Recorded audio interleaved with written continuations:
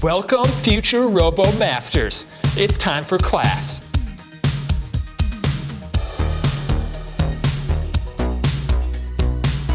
Today, we're going to assemble the RoboMaster EP Engineer form. First, we'll need to mount the chassis on the RoboMaster S1 right here.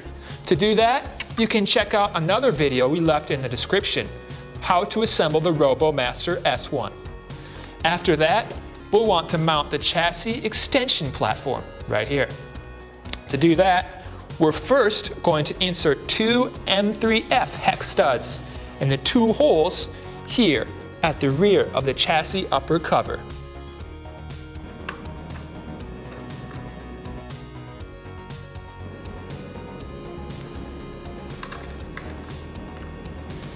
Now, we installed the hex studs. We're going to take the chassis extension platform. Look here at the two protrusions. Those will go right over those hex studs we just put in. There will be two holes aligned between the extension platform and the chassis. Here, we're going to tighten two screws to secure the extension platform in place. Step 3, we're going to mount the robotic arm base. So, here we have the robotic arm base. See this part here, the uneven side? That needs to face the forward side of the RoboMaster, just like this. All right, remember that. Now, on the right side, we're going to tighten 4 M3G hex studs. And the 4 corners are on this right side. See? 1, 2, 3, 4.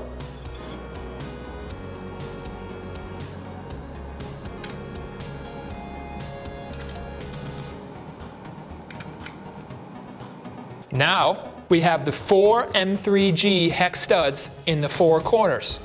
We're going to install the servo. So, place this servo so that the wires face forward and align it so that it fits in place. And then, you'll fix it in place with 4 screws.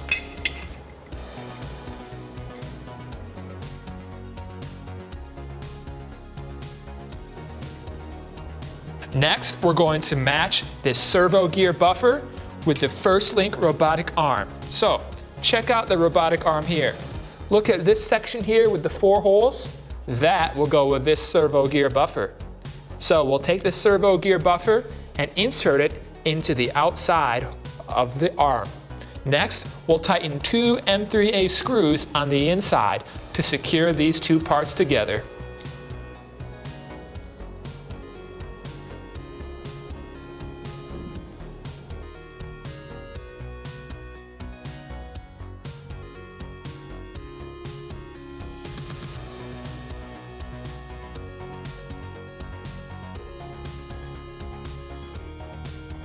Now, we're going to mount this first link robotic arm onto the robotic arm base. Let's make a little space here. So, this hole here will fit right into the hole of the servo, just like that. It's almost snap in place. And then, we'll take one M3B screw and we'll secure it on the inside.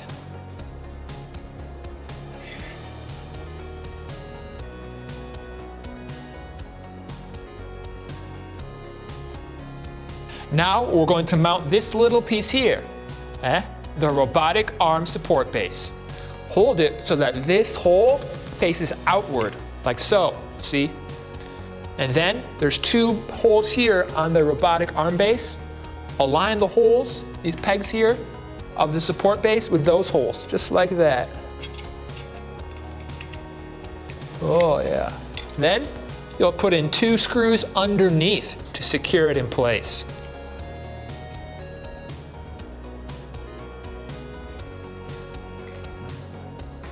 Now, we're going to mount the servo gear here to the second servo.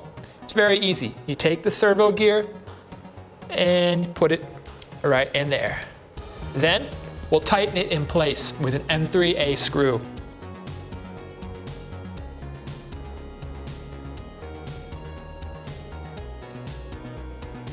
We're going to mount this second link robotic arm connecting rod to the servo gear. So, check out, it has 4 holes here on one side you're going to align those holes with the holes on the servo gear. Make sure that this part with the large hole is facing upward. Then we'll tighten it in place again with 4 screws.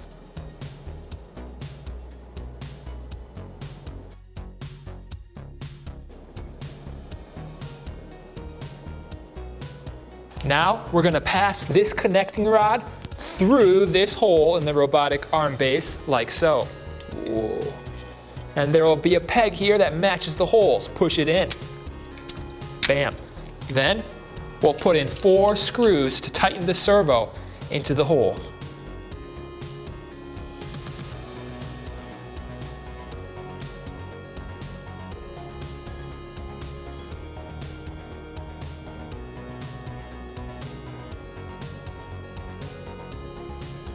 Hold the second link robotic arm so that this printed R faces up. Take the camera and make sure the DJI is legible here. Place it right here, and underneath we'll tighten 2 M3C screws. Make sure they're M3C screws, okay? Otherwise, the camera might be damaged. All right, now we're gonna take the second link arm and attach it to the first link arm. So take the second link arm and insert it inside the first link arm, just like that. And then we're going to take this, the second link robotic arm long rod, and we're going to push it through these aligned holes, just like this. Now we're going to take an M3E screw and fix everything in place. And now we're going to place the short rod, the second link arm short rod, through the top 2 holes of the second link arm. This time, we're going to go from left to right. And then we'll use an M3C screw to secure it in place. Now we're going to attach the number 3 connecting rod. Hold the connecting rod so that the printed number 3 faces outward. We're going to place it right here on the robotic arm. So it should align with this hole here and this hole here. See? And then we'll place in 2 screws to secure it in place.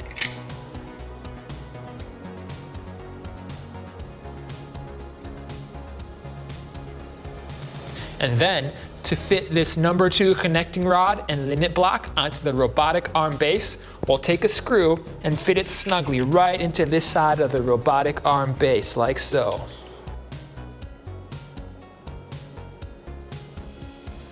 All right, now take this, the robotic arm triangle link. 3 sides, find the shortest side right here. This side will face forward. Then we'll position the triangle link on the right side of the robot arm. The rear facing hole of the triangle link should align with the hole of the number 2 connecting rod. And on this bottom hole of the triangle link, there will be a hole connecting it to the robotic link arm. Now, tighten a screw in each of the 2 holes to secure the link in place. Next, we're going to mount the robotic arm endpoint bracket. Check this out. There's a slope side here.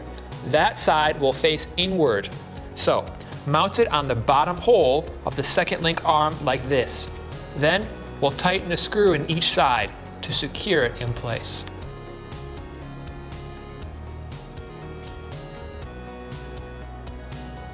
And now, we're going to install the number 1 connecting rod. Again, place it so that the number 1 faces outward. Now we're going to line this in 2 ways. First, with this hole here on the endpoint bracket. Secondly, on the inside here of the triangle link. Just like that. And then, once again, we'll use 2 screws to mount it in place. All right, now, finally, we get to install the gripper. There's 4 holes here on the gripper. We're going to take that and put it right here by the endpoint bracket underneath it at the front 4 holes. Then we'll tighten it in place with 4 screws.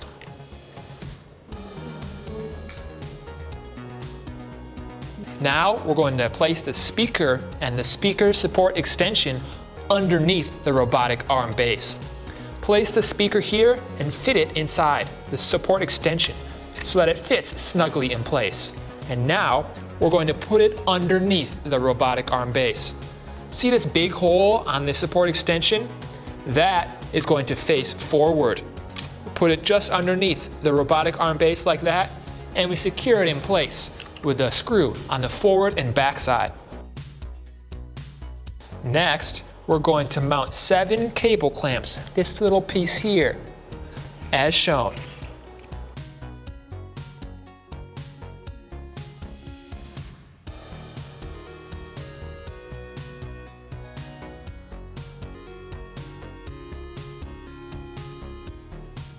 Next, we'll connect the black 30cm camera extension cable to the camera.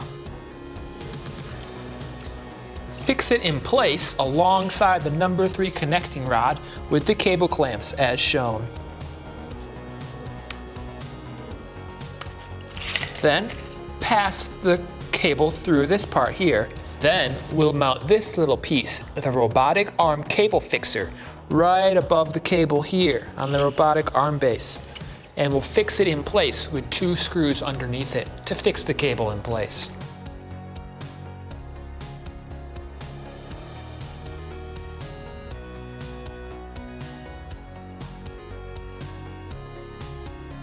Now, take this, the extension cable, connect the appropriate end into the back side here of the gripper. Then, run this cable through the 2 cable clamps on the second link arm. Just like that, and there. Then, there's a hole here on the first link arm. We'll run the cable through that hole once, and then we'll wrap it around one more time. Yeah. Now, get this cable here. This is the bottom cable on the right servo. We're going to connect it into the extension cable, just like so.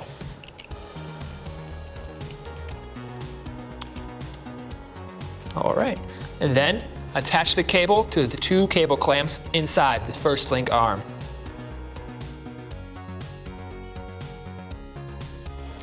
Perfect. Now, we'll take the upper cable on the right servo and the cable that fits with it on the left servo, right here. Fit them into the robotic arm base hole, just like that, so that they fit snugly. Then, connect the 2 cables together. Next, we'll take this, the L-shaped extension cable, see here's L, and connect it to the machine right here, the M0 interface. Then, we have to run it through the bottom of the chassis, through the middle frame. Oof. Now, we'll run it through again, up to the top. Aha! Then, we're going to take this entire robotic arm module, place it in the center, right here, of the extension platform. You'll have one more cable from the left servo. We're going to connect that to this cable, the L-shaped extension cable. Then we're going to place it into the cable clamp so that it fits snugly. And finally, we'll use 4 screws to fix the robotic arm module on to the chassis extension platform.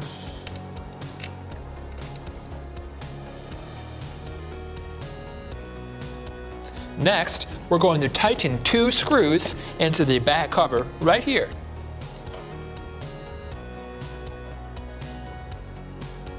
Now, here's the rear extension platform.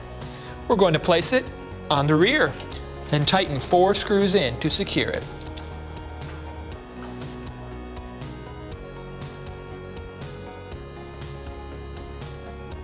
Next, we'll place the intelligent controller on the rear platform. Make sure the antennas are facing the rear, just like this. To fix it in place, we'll tighten in 4 screws.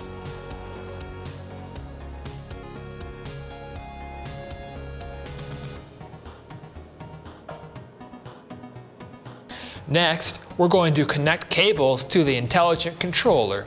We'll start here with the camera cable. Fit it right here into the intelligent controller. In addition, you'll have the speaker cable pass it underneath this rear extension platform and also plug in the speaker cable. Next, we'll take a data cable, connect it into this side of the intelligent controller, and then we'll pass it through the chassis rear armor. Pass it through the middle of the armor, like so. And then connect it inside here to the hit detector. Just like that. Make sure all the cables are organized and secure nicely in place as well. As part of that, we're going to install this, the chassis cabin cover, underneath the RoboMaster. Right here, we'll install 4 screws.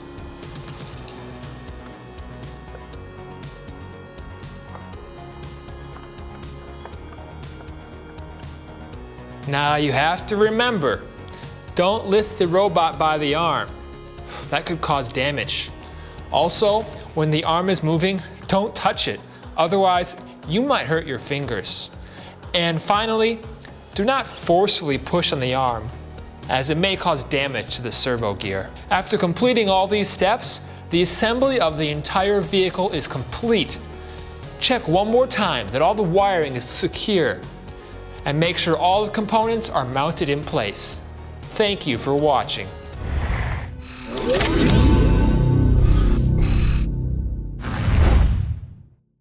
Hit the like button if this tutorial was helpful. If you need any support with your DJI gear, feel free to contact us via Facebook Messenger by following the link in the description.